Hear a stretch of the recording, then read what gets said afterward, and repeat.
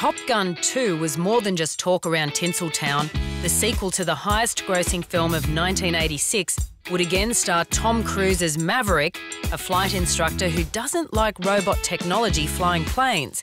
He likes to do it old school, like in his F-35 Joint Strike Fighter. I honestly just could not help it. I had to play this character. I was very excited about it. It was one that I just didn't want to turn down. You know, I really felt that I had a lot to offer to the character, and it was going to be challenging. The original film was directed by Tony Scott, brother and business partner to Oscar-winning director Ridley Scott. Tony's recent death has sent shockwaves through the movie world and an outpouring of grief online. His distinct style redefined the modern blockbuster and influenced a host of other filmmakers such as Tarantino. It's reported Tom Cruise was already in pre-production for Top Gun 2. No definite word yet on whether the sequel will go ahead.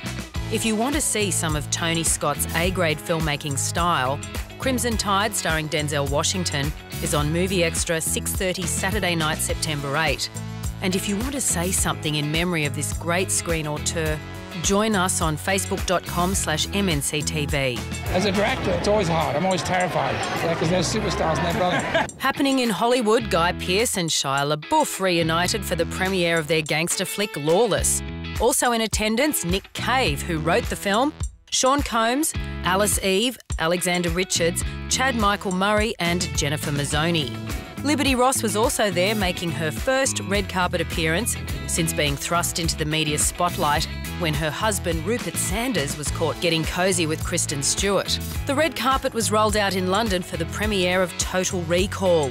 Leading lady Kate Beckinsale was on hand with husband and director Len Wiseman, along with castmates Jessica Biel and Colin Farrell.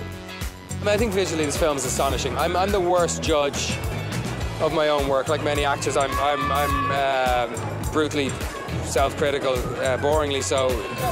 So one thing I could enjoy about the film was the scope of the world and the level of detail. It's a pretty thrilling ride all around. I'm excited to see the version of the future that we've created. Most excited for them to see some amazing fight sequences between Colin and Kate and myself, because they're really sort of gender neutral. It's not just girls scratching and pulling each other's hair. I mean, it's some serious warrior fighting going on.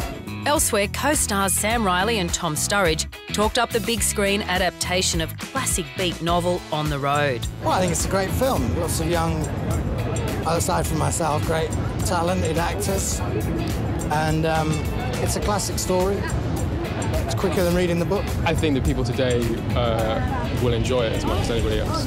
And if you thought it was only big, buffy blokes who are expendable, it turns out the girls will get a gig being just as mean and muscly as the dudes. Well, an A-team of fighting females would have to have Linda Hamilton from the Terminator franchise, Sigourney Weaver from the Alien franchise, Uma Thurman from Kill Bill, and Lucy Liu too, Jennifer Lawrence from The Hunger Games, and let's not leave out little Chloe Moretz from Kick-Ass. Demi Moore can probably still go a yard, Mila Jovovich maybe from Resident Evil, and what about Angelina Jolie?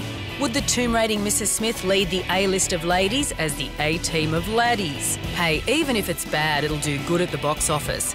Anyway, it's about time all Hollywood fembots got their guns out. Machine gun jubblies? How did I miss those, baby? And that's it for Movie Juice News.